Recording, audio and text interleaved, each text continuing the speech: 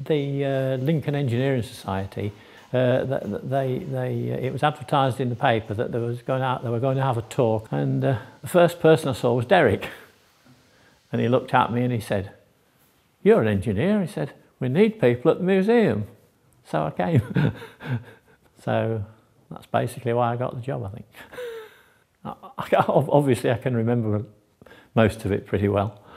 Well, when I passed some of the exams, they made me a student apprentice, which meant I went round all the different departments.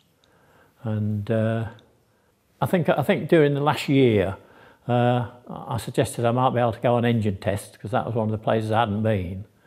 And I spent quite a bit of the time testing the small engines. And then towards the end, I went on to these, which are what they call a college engine. But that was basically how I came to know this particular engine.